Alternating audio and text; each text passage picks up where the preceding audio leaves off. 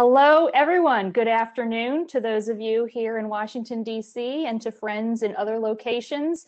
Good morning or good afternoon, whatever the time is for you. I am so delighted to be able to celebrate Professor David Shambaugh's latest book today.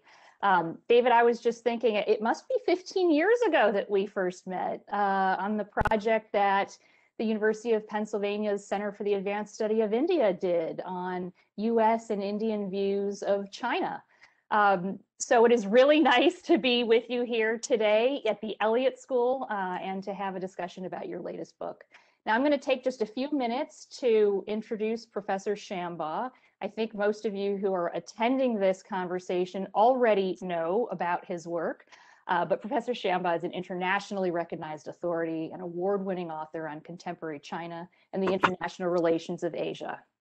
He's currently the Gaston Sigur Professor of Asian Studies, Political Science and International Affairs, and the founding director of the China Policy Program here at the Elliott School of International Affairs at George Washington University. He was also formerly a non-resident senior fellow in the Foreign Policy Studies program at the Brookings Institution and director of the Asia program at the Woodrow Wilson International Center for Scholars. He also worked in the U.S. Department of State and on the National Security Council. He has served on the board of directors of the National Committee on U.S.-China Relations and is a life member of the Council on Foreign Relations, the U.S. Asia-Pacific Council, and other public policy and scholarly organizations. Now, before joining the George Washington University faculty, Professor Shambaugh was lecturer, senior lecturer, and reader in Chinese politics at the University of London's School of Oriental and African Studies, SOAS, from 1986 to 96, where he also served as editor of the China Quarterly. Professor Shambaugh has been selected for numerous awards and grants, including as a fellow at the Woodrow Wilson Center, as a senior scholar by the Phi Beta Kappa Society, a senior Fulbright scholar at the Chinese Academy of Social Sciences, distinguished research professor at the Shanghai Academy of Social Sciences, and distinguished visiting professor at the S. Rajaratnam School of International Studies in Singapore. And he has held other visiting appointments in Australia, China, Hong Kong, Italy, Japan, New Zealand, Singapore, and Russia. He's received research grants from numerous foundations, the Ford Foundation, Rockefeller Foundation, Smith Richardson Henrich Foundation, the German Marshall Fund, British Academy, and the U.S. National Academy of Sciences. He's an active public intellectual and frequent commentator in the international media. He serves on numerous editorial boards, and he's been a consultant to governments, research institutions, foundations, universities, corporations, banks, and investment funds. As an author, the reason we are here today, Professor Shambaugh has published more than 30 books, including the one we will discuss today, Where Great Powers Meet, America and China in Southeast Asia, as well as China in the World, which was also published in 2020. He's the author of China's Future and The China Reader, Rising Power, both published in 2016. China's Future was selected by The Economist first on the list of best books of the year. His China Goes Global, The Partial Power, was selected by The Economist, Foreign Affairs, and Bloomberg News as one of the best books of the year, and it was a runner-up for the Asia Society's Bernard Schwartz Prize. His other books include Tangled Titans, The United States and China, Charting China's Future, Domestic and International Challenges, China's Communist Party, Atrophy and Adaptation, and International Relations of Asia, Power Shift, China and Asia's New Dynamics. He has also authored more than 220 reports, 200 scholarly articles and chapters, more than 150 newspaper op-eds, and more than 50 book reviews. Well, with that, I will now turn it over to Professor David Shambaugh to tell us about his newest book. It is terrific. I have read it and look forward to our discussion today. Great. Wonderful. Thank you very much, Alyssa, for that overly generous introduction. It's always special, for a scholar to launch and a professor to launch a book at one's home institution. It's like having a birthday party among family, you might say. And so I want to just give special thanks to my colleagues, faculty colleagues, staff colleagues from the Elliott School of Political Science and elsewhere in GW who've signed up for today's event. The list of attendees today was shared with me yesterday. It's heartwarming, really, to have people take their time, colleagues of mine, to sign on and log on and participate in today's session. We see each other in faculty meetings, with some frequency, but we never actually engage with each other's research intellectually. So this is a great chance to find out, maybe to find out what I've been doing the last few years. I also just want to begin by offering, on behalf of the entire Elliott School family, the warmest welcome to you, Alyssa, as our new dean. This is, if I'm not mistaken, your inaugural public event as dean. And we could not be more thrilled to have you as our new dean. We are just delighted. So on behalf of the extended Elliott School family, I know there are a lot of alumni across the globe who are tuning in today to watch this. We're just delighted to have you with us and leading us forward into the future. So welcome aboard, and thank you for taking your own personal time from deaning to moderate today's session. So you and I have agreed previously on kind of the format for today. It's going to be a sort of hybrid format, I think. And I'll open up with sort of 15 minutes or so of rather broad brush comments giving an overview of the book, followed by a conversation that you and I will have for, I guess, another 15 minutes or so. And then we will open it up for Q&A from participants in various places. And I guess you will kind of collect those questions and, amalgamate them and make sense of them and pose them to me. That might be easiest for me, at least. That's exactly what we'll do. Okay, cool. So let me just try and it's very hard to summarize, a book and 4 years of research in 15 minutes, but let me try and give you some contextual comments, 4 contextual comments about how the book came about and what you're going to get, those of you who are thinking about maybe ordering a copy, what you're going to get if you do so. That's the first thing I'll do. And then secondly, I'll talk briefly about what the main conclusions and takeaways of my research are in this book. I'll leave the prognostications about the future to our subsequent discussion, okay? So first, a few kind of contextual comments. One of the best things about being an academic professor is the sabbatical system every 7 years. And if used properly, one can really build new intellectual capital and broaden one's cultural horizons. So this book very much is the product of a sabbatical and of those two processes. In 2017, I had a sabbatical. And instead of going back to China, where I'd spent the previous sabbatical in 2010 on a Fulbright, I decided to, for various reasons, to go somewhere else. Actually, I was thinking about going to India. In fact, the next sabbatical, I think I will go to India. That's something you and I need to talk about separately, because I'm just fascinated by India. And I must say, speaking of books and plugging books, let me hold this up, folks. This is Dean Ayres' own book, Our Time Has Come, which I'm just finishing, and it's fabulous. One-stop shop on India today and its place and rise in the world. I've learned a great deal from it, and it's only kind of contributed further to my own thinking about spending some substantial time in India, but that's for the next sabbatical.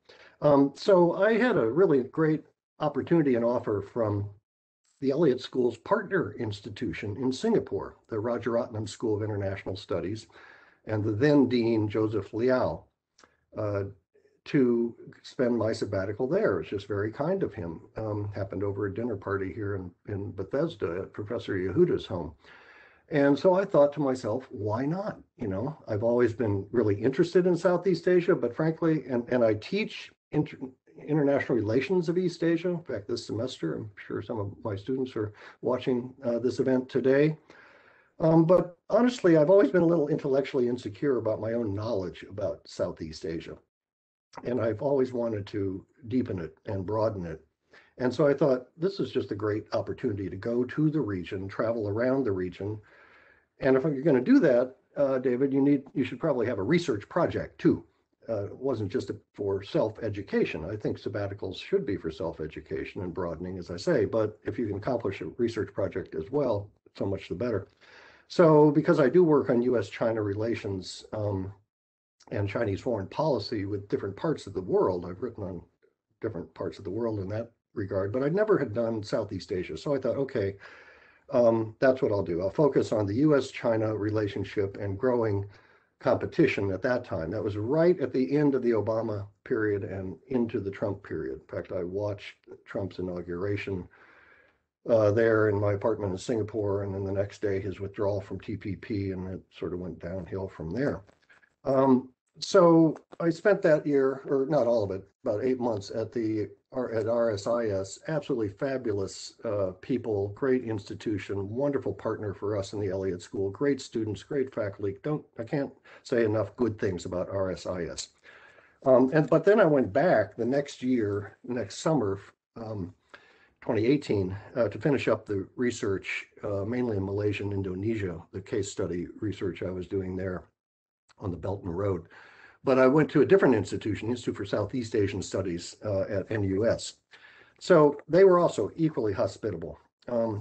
So I have now, I've been hooked on Southeast Asia for the rest of my career and life. I'm absolutely fascinated by the region. And I tell my students the future of Asian studies, Southeast Asia and India, actually. And I say that not just because you're moderating the event. So hopefully I'm persuading some of them to move out of Northeast Asia and Chinese studies and begin to focus really on this extraordinarily dynamic regions of Southeast and South Asia. So that's one kind of framing comment. Secondly, this book is not just a study of contemporary affairs. In fact, there are, and it's not just a study of China and Southeast Asia, of which there are several really fine books that have just appeared by my colleagues, Sebastian Strangio, Murray Hebert, Mike Lampton at SAIS, Don Emerson at Stanford. All have produced books in the last 3 months on China and Southeast Asia after a sort of 35-year hiatus on that subject. All of a sudden we have a kind of miniature tsunami of really good books in China and Southeast Asia. But my book, slightly different. It deals with the United States and Southeast Asia, and it deals with history. So those who are going to buy a copy, be forewarned. There's a couple chapters at least, and my historian colleagues, Sean McHale, Ed McCord, and others probably cringe that I tried to squeeze a couple of centuries into one chapter each for the United States and China. So there is some historical background. You just can't parachute into any region of the world and understand it today without knowing some of that background. So I go through that. In the case of the United States, it goes back to the 19th century. Essentially, commerce led the United States to Southeast Asia as it did to China. Trading ships, that was followed by missionaries. And then the flag followed, you might say, diplomats and military, US Navy. So throughout the 19th century, really beginning in the 1780s and going through to the Spanish-American War and the American becoming a colonial power and indeed an imperial power, colonial power in the case of the Philippines, the US really broadened its presence and footprint in Southeast Asia as well during that century. And I walk through all that, the arrival of the first missionaries, the first councils, the first treaties that were signed with the Kingdom of Siam, the arrival of the Asiatic Squadron. Today we call that the Seventh Fleet. So it walks through that. Then in the case of China, like everything else, much longer history. Dates to the Qin dynasty, 221 to 206 BC, when the first recorded record of interactions between the Han Chinese people and people who lived south of the Yangtze River, really, in those years, down into continental Southeast Asia. The Chinese called them the Ye. There were so many Ye people, they were called the Bai Ye, 100 Yes. So Chinese didn't differentiate between a Cambodian, a Laotian, a Vietnamese, a Dai, other ethnic Chinese who lived within China's borders. So it walks through that, and particularly through the so-called tribute system that grew out of the non-high trade with maritime interactions between China and maritime Southeast Asia. Long story there. I spent a fair amount of time on it because I think it's really important to understand that, because it wasn't just tributes being paid to China, but there was an out-migration of Chinese down into Southeast Asian societies. This is all in the pre-nation state era, folks. Remember, even pre-colonial era. And then it goes into the 20th, well, it goes to the end of the 19th century, where, in fact, exiled Chinese intellectuals, such as Sun Yat-sen, were plotting the overthrow of the Manchu Qing dynasty in Southeast Asia, in Singapore, and raising money for it from business people in Malaya. And they moved up from Singapore and established their headquarters in Penang, where they really plotted the overthrow of the Qing. So that Southeast Asia had a significant role to play in bringing down the imperial dynastic Chinese system. And then it goes through the 20th century. We can go into that if you're interested. And through the PRC period and so on. So there's a couple historical chapters there that compress a lot, but I think it's necessary to understand that if you move into the contemporary period. So there is a lot on the contemporary period as well, but I want to say there that this is not just a story of kind of dyadic binary US-China competition. Certainly the 10 member states of the Association of Southeast Asian Nations, ASEAN, all have their own agency and are their own players. And I have a lengthy chapter 6 at the end, in which I look at how they have navigated between these two powers. So the early chapters in the book are what I call outside in. It's how China and the United States have approached the region. And then I turn at the end of the book inside out, how the region and individual countries have navigated and approached these two big powers. But the point I really want to make is it's not really just a case of two great powers. This is a more complicated chessboard, if you will, that involves a number of middle powers. Japan, Australia, South Korea, and Lisa, I hope you don't mind me characterizing India as a middle power. Your book is about how it is a great power, not a middle power. But Southeast Asia, anyways, India is a significant actor now in Southeast Asia, as are these other countries and the European Union. So this is a really complicated, I don't even know if chessboard's the right phrase for it, but the point I want to make is it's complicated, but those other powers I just mentioned, first of all, many of them are allies of the United States or strategic partners of the United States, and I would put India into that category, and they're all democracies. So from the American perspective and its competition with China and Southeast Asia, these are multipliers. The role that these five powers play, including South Korea, I don't know if I mentioned that, but I was actually in the audience a couple summers ago in Singapore when President Moon came down and launched South Korea's so-called southward policy. So they too are an actor. So it's complicated. Nonetheless, that's the prism I take, and that's the last framing comment. I accept as a premise going into this book analytically, as I do in general, that the United States and China are locked into indefinite, comprehensive competition as far as the eye can see.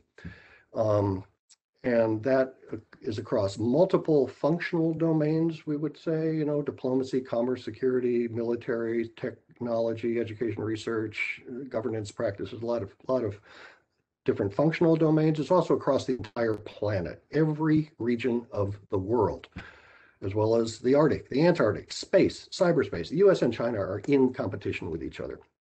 So that's the independent variable, you might say, I adopt to in this book.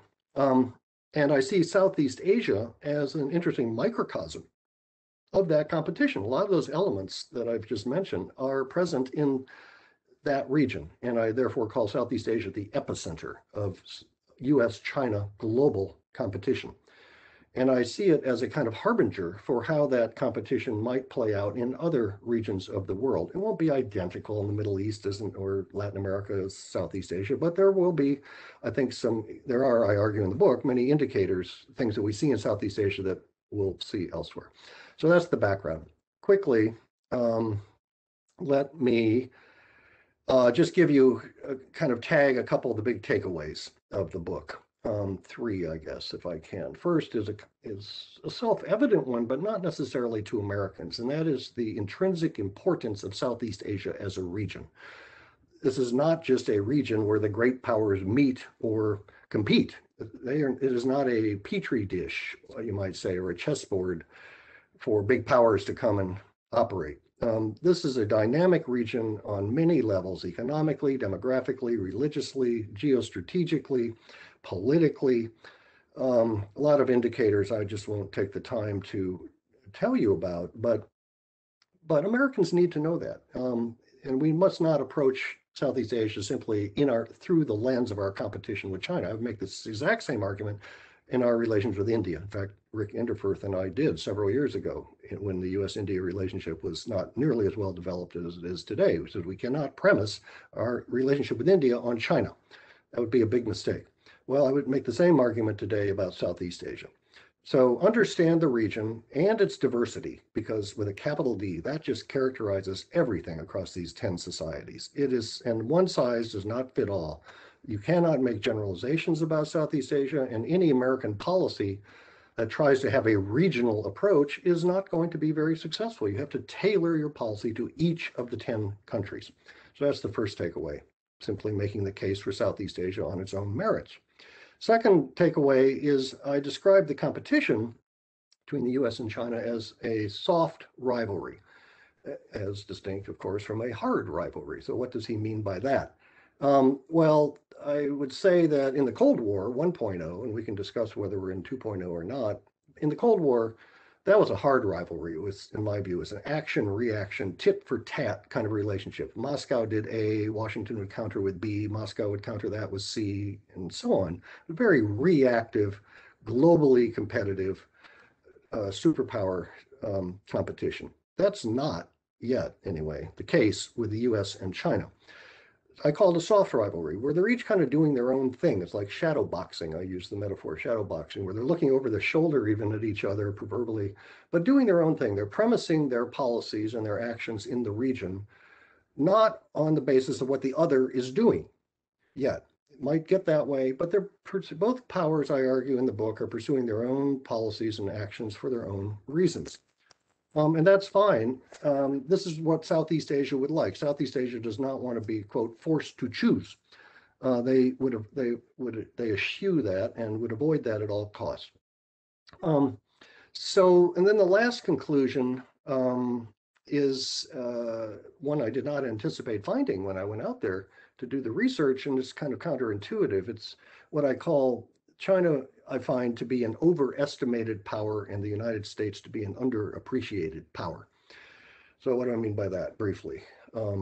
So wherever you travel around the region, I went to 9 of the 10 ASEAN states. I didn't make it to Laos, unfortunately. But you just are overwhelmed by, encounter on a daily basis, this pervasive, I think we would call it a hegemonic narrative about China, China, China, China. China's everywhere. This China's century. This is China's sphere of influence, that China's trying to create a sphere of influence. China's presence is everywhere. Southeast Asians, when you talk to them about China, they always point upwards because China's just like up there over us like a big thundercloud. And it's just it's a hegemonic narrative. And, you know, one is struck by it wherever you go. But I think it's overstated empirically. Because if you look at China's different categories of power in the region, power and influence, and a lot of the book is devoted to what I call the toolboxes that each power brings. And I unpack the toolboxes for each power in different domains. And I find the Chinese toolbox to be very uneven. Their diplomacy, not very effective. Their soft power, weak, very, very weak, as it is elsewhere in the world. Their security assistance program, very weak. South China Sea claims and militarization of the islands, United Front activities, and even the BRI, I would argue, is a mixed bag. There are downsides and upsides to the BRI. We can talk about that if you're interested. But anyway, empirically, I did not find what the narrative argues. And then secondly, if you talk to Southeast Asian intellectuals or others, you know, you quickly find anxiety and ambivalence in their views of China. They are not embracing China. They're not welcoming this new tribute system of the 21st century. Quite to the contrary, they're really troubled by it. And the most recent survey by the Institute for Southeast Asian Studies in Singapore, just released a couple of weeks ago, is testimony to that. I commend everybody to go look at those data. Then the last, what about the US? Why is it underappreciated? Well, this was a mystery to me because if you look empirically at the US, different categories, trade, investment, my favorite statistic, American total stock of FDI in the region is not only greater than China, it's greater than China, Japan, and South Korea combined, $329 billion. Even on an annual flow basis, it is 24.9 compared to 12.9 for China, twice as much American investment, not including Hong Kong pass-through, to Southeast Asia. So, the American commercial footprint in the region and 4,200 companies operating across the region in a whole variety of sectors. Very strong. American popular culture, universities, soft power, despite the last 4 years. Yes, we did ourselves a lot of damage in that region as elsewhere. But still, there's an intrinsic reservoir of respect for the United States, and that's also borne out in the recent ICES polls. And then security assistance, second to none, what the United States does for regional militaries. Most of them, not all of them, not Cambodia, not Laos, not Myanmar. The other 7, yes, deep. And it's not just weapons sales. A lot of things, when I use the word security assistance, we can go into. So conclusion there is that the U.S. is not a kind of Johnny-come-lately or any sort of weakling in this competition. I argue that it has a number of intrinsic strengths that if Washington plays its hand right, and we can get into that and Biden and the future, in our conversation, but we have a really strong, the United States has a strong foundation on which to build. And I argue China, in fact, has a very weak foundation, which is getting weaker by the day. And so we can go into all that. So why don't I just stop there, Alyssa, and hopefully I've unearthed a few things that you and I can talk about and others can ask about. So thank you. Thank you, David. That's terrific. I am going to take the privilege of the moderator to ask you a couple questions, but we have a lot of questions that have come in from our participants today, so we'll want to get to those too. I wanted to draw you out a little bit more on the question of whether this is a Cold War style competition between the United States and China, and particularly what that would mean in Southeast Asia, because you wrote that you think it's not yet, in parentheses, a Cold War style competition. When I read that in the book, I thought to myself, you would have completed your manuscript before the election of the Biden administration. But we're actually seeing quite substantial continuity with the Biden administration in the question of how we perceive China. We've seen Secretary of Defense Austin refer to China as the primary pacing challenge.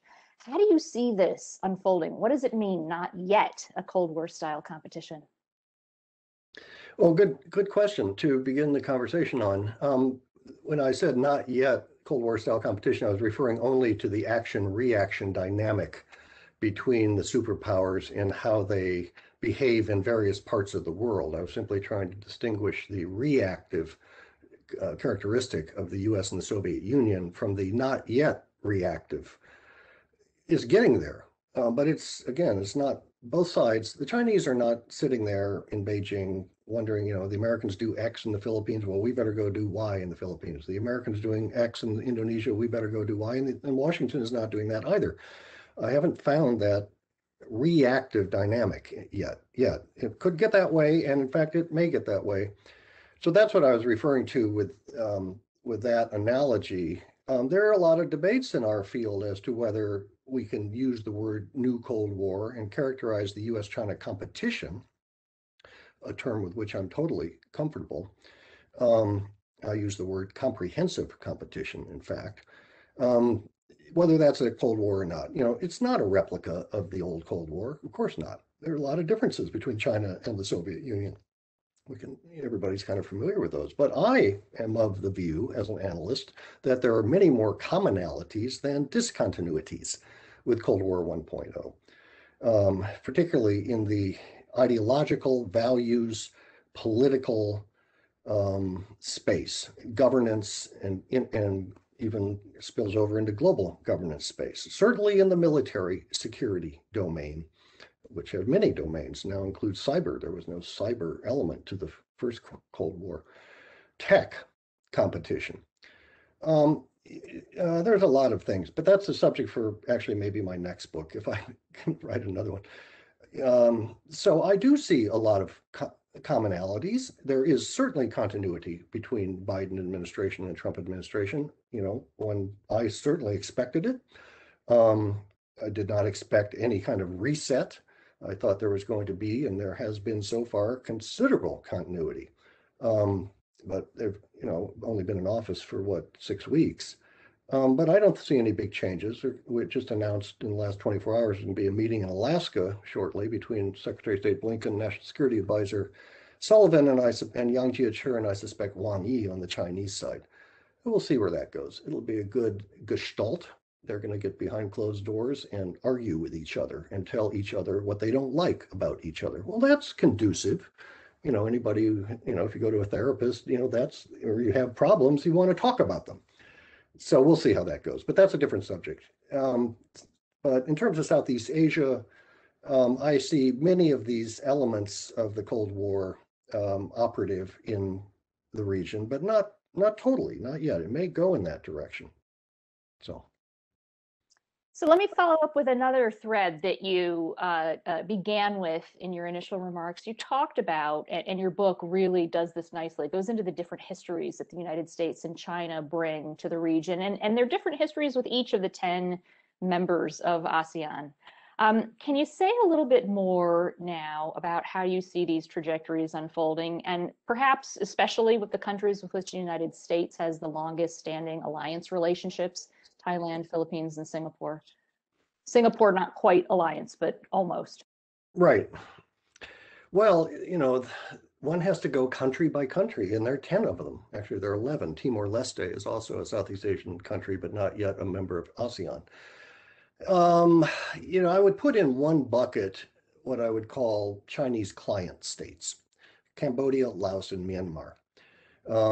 There are different degrees of dependency in each of those three cases, but certainly in the Cambodian case, very much so, I think in the Laotian case. The Burmese have had a client state-like relationship for decades with China. They've tried to pull back once or twice. That's what happened in 2011 after the Mitsoni Dam incident and the brief, sort of outward-looking moves by the junta to establish, first of all, become a member of ASEAN, and then establish relations with other countries, and to have elections and bring Aung San Suu Kyi into a power sharing agreement, so on and so forth.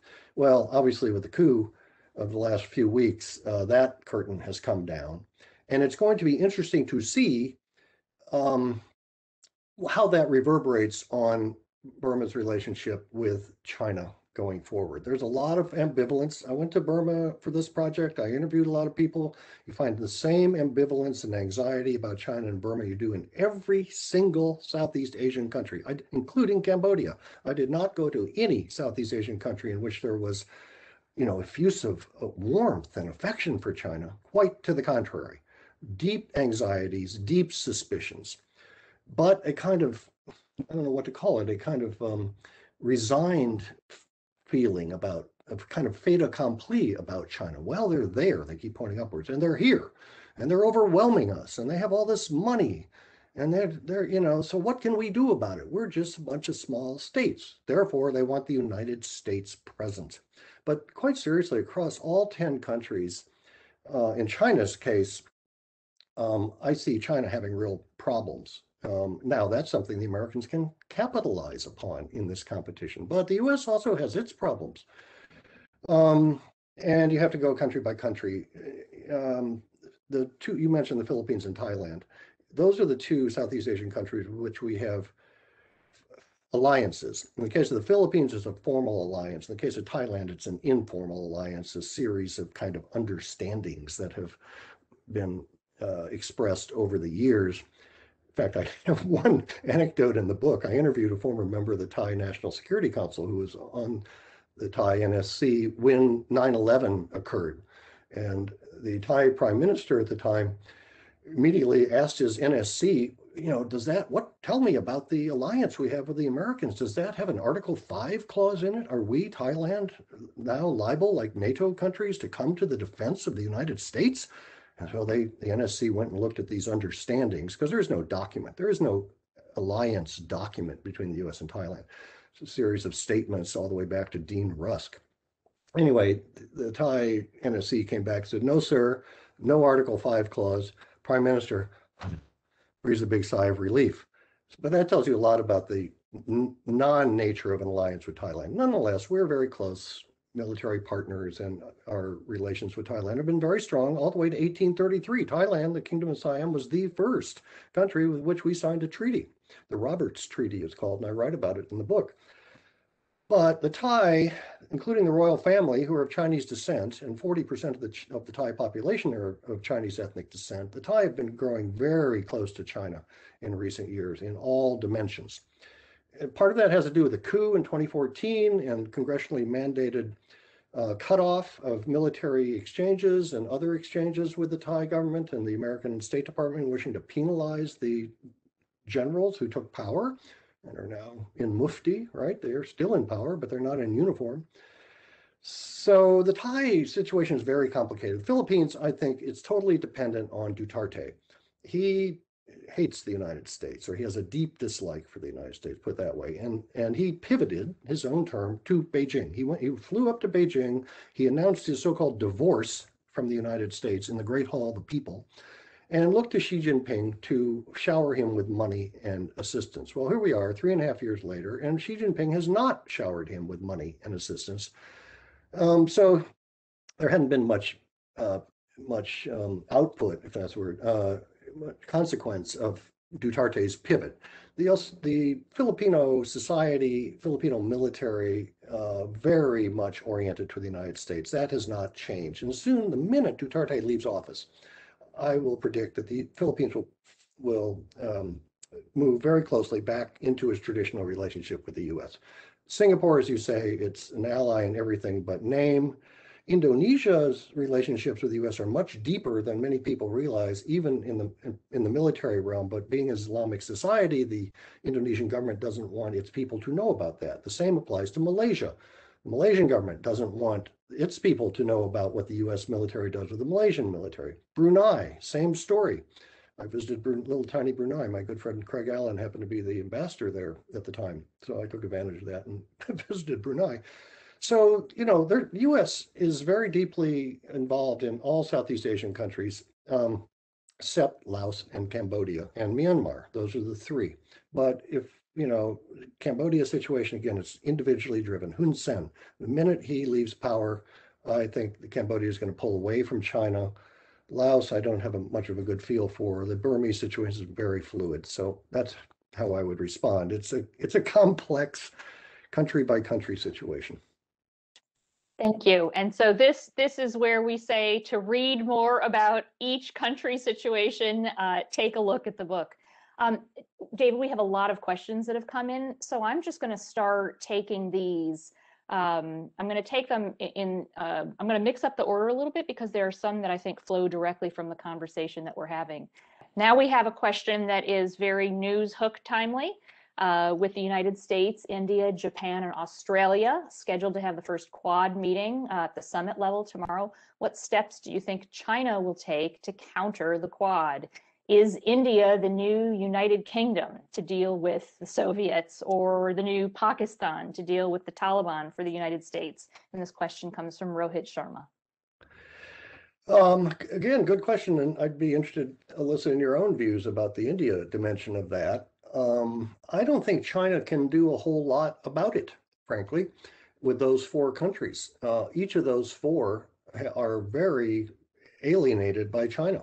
The Australians are in the worst time ever in their history of relations with China. The Chinese have put them into the real deep freeze over various issues. This is extremely strained relations between Australia and China today. Japan, never been good, always strained.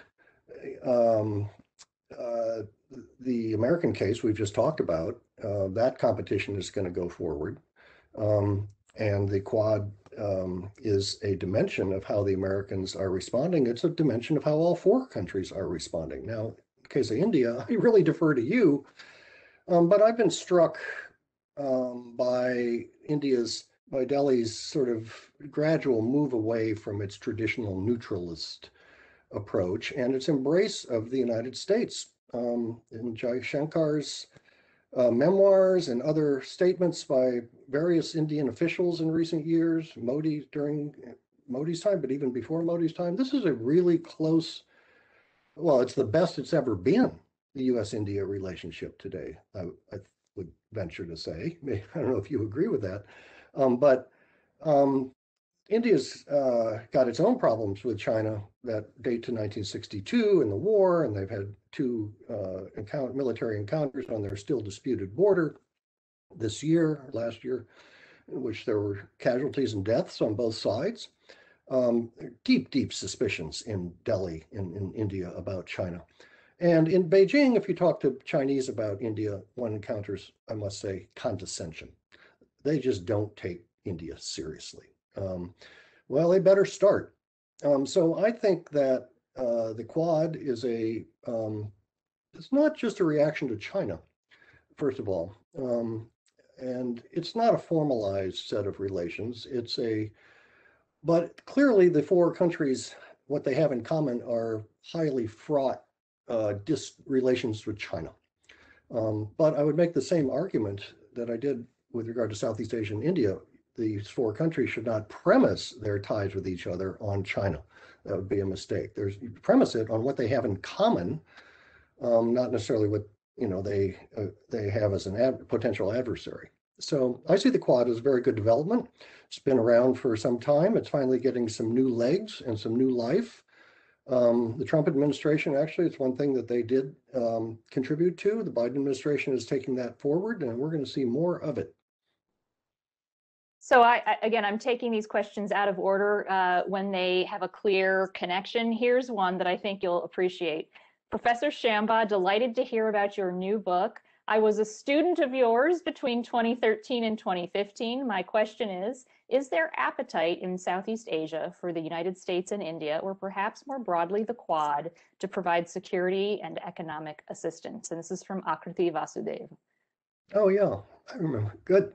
Well, yes, I think the answer is yes. There's ample scope from Southeast Asia's perspectives for India, the United States, and all other external powers. The EU, until this past year, 2020, the EU, may surprise people, was Southeast Asia's leading trading partner. China just overtook it in 2020. I think that has a lot to do with COVID-related issues, and we'll see post-pandemic where the trading relationship goes forward. I'm not trying to denigrate the importance of China-Southeast Asia trade. It's over $600 billion last year. And they have an FTA, the Chinese and ASEAN all together. But from a Southeast Asian perspective, they're what I call in the book polygamous.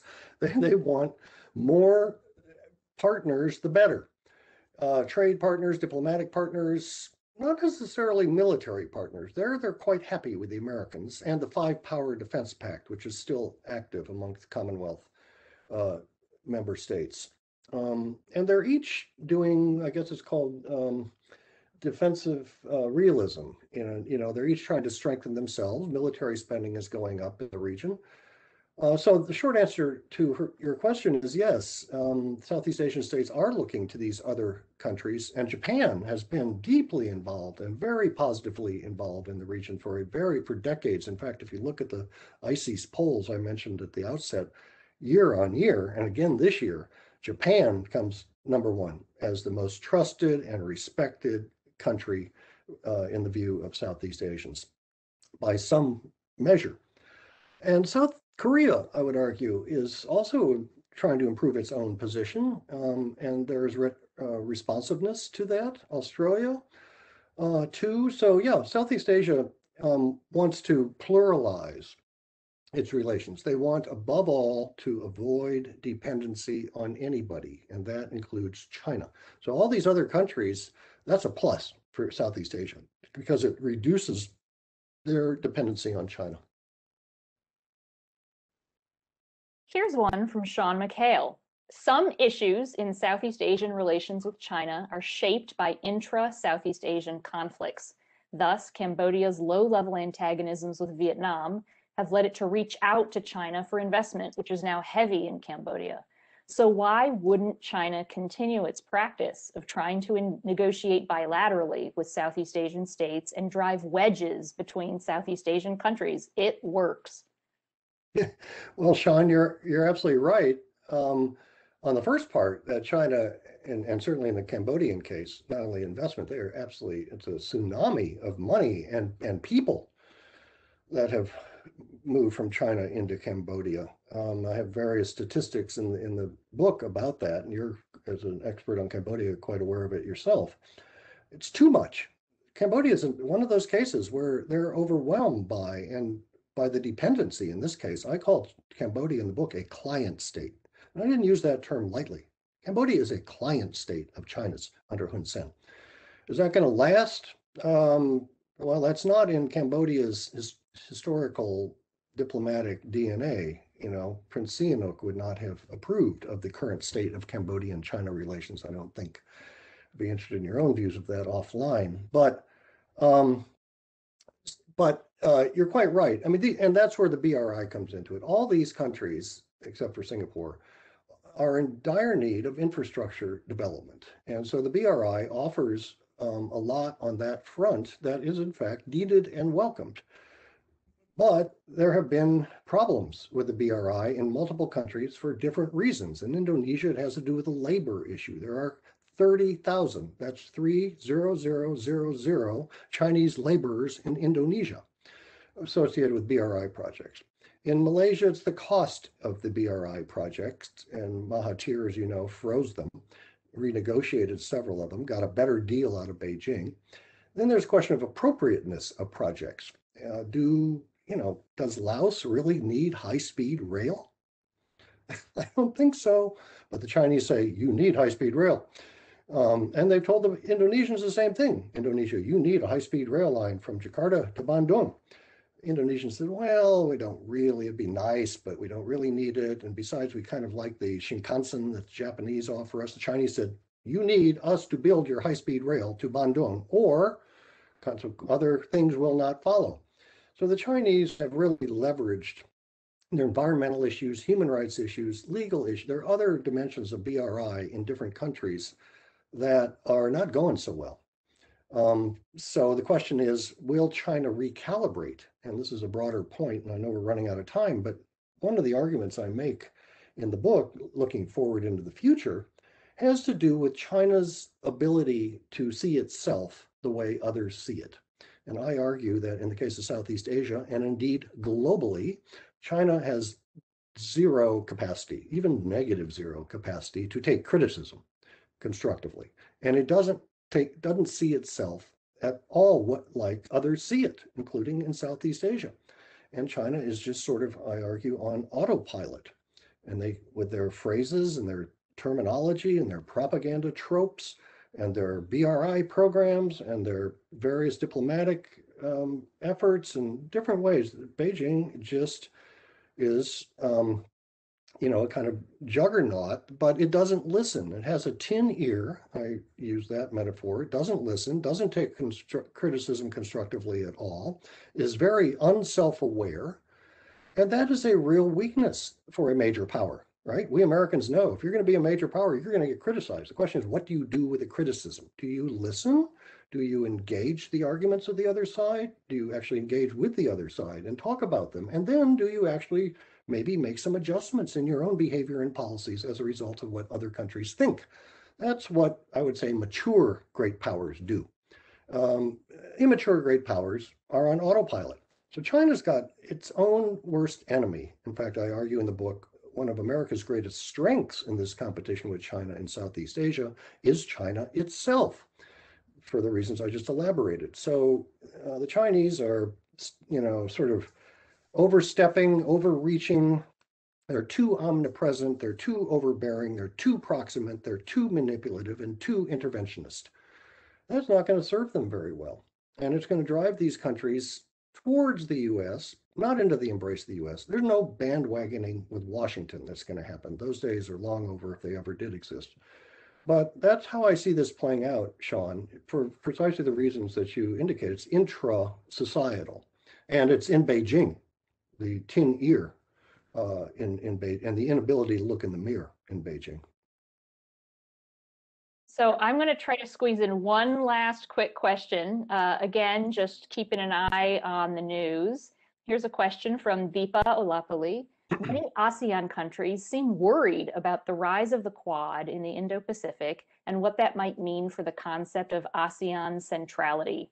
Do you think they have a reason to be concerned, even if they welcome the notion of a counter to China? It's a great question, Deepa. Of course, no ASEAN country is a member of the Quad. They're kind of left out of it, but they're physically caught between it. You know, if you look at the four corners of the Quad, Southeast Asia is right in the center. So they kind of understandably feel some geostrategic pressures. They are certainly aware of the US-China competition and indeed the competition of these other actors, including India, with China. And what Southeast Asians don't want is to, A, be forced to choose. That's their first very sincere view. They don't want to be forced to choose between external powers. They want their own agency. Neutralism is deep in the DNA of Southeast Asia. This is something I didn't fully appreciate until I went out and lived out there. You know, the post-colonial identities and the neutralist orientation. Same thing in India. Very deep. You know, they don't want to be caught. And they have had centuries, by the way, of being caught in great power competition. The elephants have been fighting, you know, for centuries, and their grass has been trampled, right? To use the metaphor. They don't want that again. They want to have their own agency, their own independence, and therefore this kind of polygamous, if that's the right word for it, or pluralized, maybe a better word for it, set of relationships, it serves their interests well. But if the Quad becomes really actualized, I mean, so we're having Malabar exercises, right, in the Indian Ocean. Well, what if those sorts of exercises between those four navies begin to take place in the South China Sea with some regularity and greater ships and submarines? Southeast Asia, how would Southeast Asians react? On the one hand, I think they'd be kind of relieved. On the other hand, they'd be very nervous and wring their hands. You know, that our region is become this kind of strategic contestation point. Well, tell that to Beijing, Southeast Asia. You know, it's because of the 9-dash line and the exaggerated claims, which have been totally 100% invalidated by the International Tribunal in The Hague. You know, where is ASEAN? You ask about ASEAN centrality, Deepa. It's a nice phrase, but I don't see much to it beyond the phrase. You know, where is the coherence? I would like to have ASEAN coherence and then maybe some centrality. And they can start with the South China Sea. That's of interest. There are 6 claimant countries, of which there are 5 Southeast Asia, you know, so they've got to get their act together better. I don't want to end this on a skeptical note about ASEAN. I'm actually a fan of ASEAN's, and I understand what they're trying to do, and I understand a lot better now the kind of normative underpinnings of the organization. I didn't know before I went out there. This is not the EU. It's not an alliance.